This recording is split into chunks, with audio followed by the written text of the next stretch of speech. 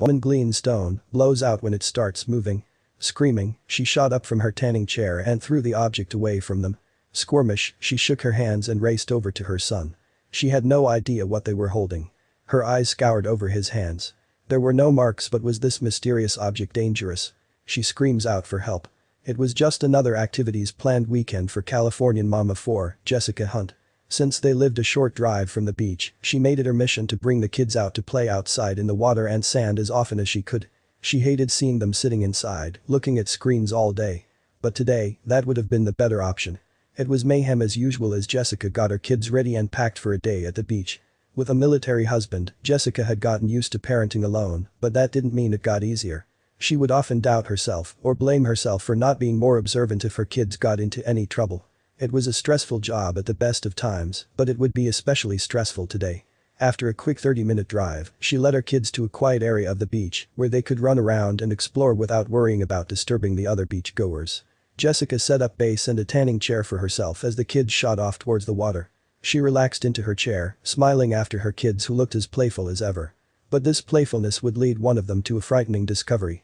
The first hour passed as it normally would on beach days. Jessica would lounge around trying to keep a watchful eye over her children as they explored the shallow waters and seashells and stones washed up on the shore. So it was no surprise that after her son found something cool, he raced up to show her. "Mom, look," he says as he holds a stone in his hand. Jessica had seen so many of these great discoveries that she would now be able to give any award-winning actress a run for their money. "Wow, honey. Awesome job, that looks so cool," she exclaims as she briefly glances over the object in his hands. "What is it?" he asked. Assuming it's some kind of common stone or shell, Jessica tells him that she thinks he's found a rare treasure. But what Jessica didn't understand was that although it wasn't a treasure, he really did find something very rare. He stood there, staring at the rarity within his hands. Jessica watched through the rays of the sun as his face turned from confusion to awe. But then, his brows knitted together in a sure warning of what was to come. "I don't think it likes me," he said as he adjusted his grasp on the stone. Amused, Jessica laughs, sits up, and picks the stone from her son's hands. She puts it up to her ear and tells him that the stone said that he's wrong and that the stone likes him very much. As her son smiled, she suddenly noticed a strange feeling in her hand. She looked down at the stone. To her horror, she realized it was moving.